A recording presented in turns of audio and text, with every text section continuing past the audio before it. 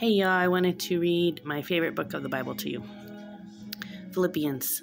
Paul and Timothy, servants of Christ Jesus, to all God's holy people in Christ Jesus at Philippi, together with the overseers and deacons, grace and peace to you from God our Father and the Lord Jesus Christ. I thank my God every time I remember you in all my prayers for all of you. I always pray with joy because of your partnership in the gospel from the first day until now, being confident of this, that he who began a good work in you will carry it on to completion until the day of Christ Jesus. It is right for me to feel this way about all of you, since I have you in my heart, and whether I am in chains or defending and confirming the gospel, all of you share in God's grace with me. God can testify how I long for all of you with the affection of Christ Jesus. And this is my prayer, that your love may abound more and more in knowledge and depth of insight, so that you may be able to discern what is best and may be pure and blameless for the day of Christ, filled with the fruit of righteousness that comes through Jesus Christ to the glory and praise of God.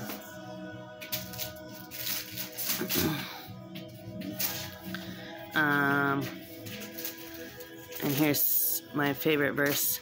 Whatever happens, conduct yourselves in a manner worthy of the gospel of Christ.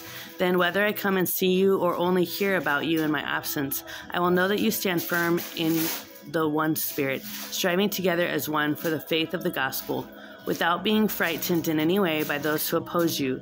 This is a sign to them that they will be destroyed, but that you will be saved, and that by God. For it has been granted to you on behalf of Christ not only to believe in him, but also to suffer for him, since you are going through the same struggle you saw I had, and now hear that I still have.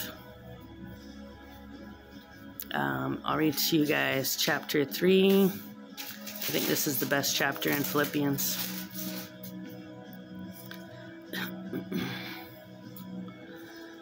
Further, my brothers and sisters, rejoice in the Lord. It is no trouble for me to write the same things to you again, and it is a safeguard for you.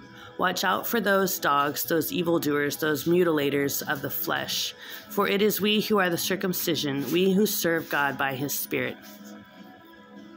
He's talking about Jews that tell the new converts that they have to be circumcised to be saved, and he's saying that's not necessary. If someone else thinks they have reasons to put confidence in the flesh, I have more. Circumcised on the 8th day, of the people of Israel, of the tribe of Benjamin, a Hebrew of Hebrews, in regard to the law, a Pharisee. As for zeal, persecuting the church. As for righteousness, based on the law, faultless. But whatever were gains to me, I now consider loss for the sake of Christ. What is more, I consider everything a loss because of the surpassing worth of knowing Christ Jesus my Lord, for whose sake I have lost all things. I consider them garbage, that I may gain Christ and be found in him, not having a righteousness of my own that comes from the law, but that which is through faith in Christ, the righteousness that comes from God on the basis of faith. I want to know Christ, yes, to know the power of his resurrection and participate in his sufferings, becoming like him in his death, and so somehow attaining to the resurrection from the dead.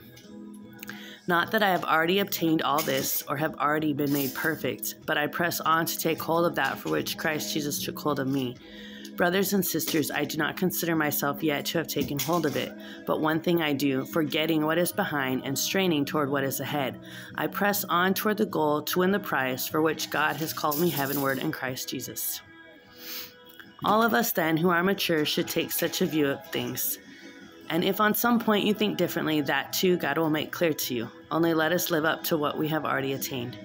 Join together in following my example, brothers and sisters, and just as you have us as a model, keep your eyes on those who live as we do. For as I have often told you before and now tell you again, even with tears, many live as enemies of the cross of Christ. Their destiny is destruction, their God is their stomach, and their glory is in their shame. Their mind is set on earthly things, but our citizenship is in heaven. And we eagerly await a Savior from there, the Lord Jesus Christ, who by the power that enables him to bring everything under his control will transform our lowly bodies so that they will be like his glorious body. Dear God, I just pray for anyone watching this video that you will give them a hunger for your word and that they will not be able to stop reading the Bible once they start. In Jesus' name, amen. And dear God, I just pray that anyone watching this will have a desire to be saved. And repeat after me. Say, Dear God, I confess that I'm a sinner. And please come into my heart and save me. In Jesus' name, amen. God bless y'all. God bless. Bye.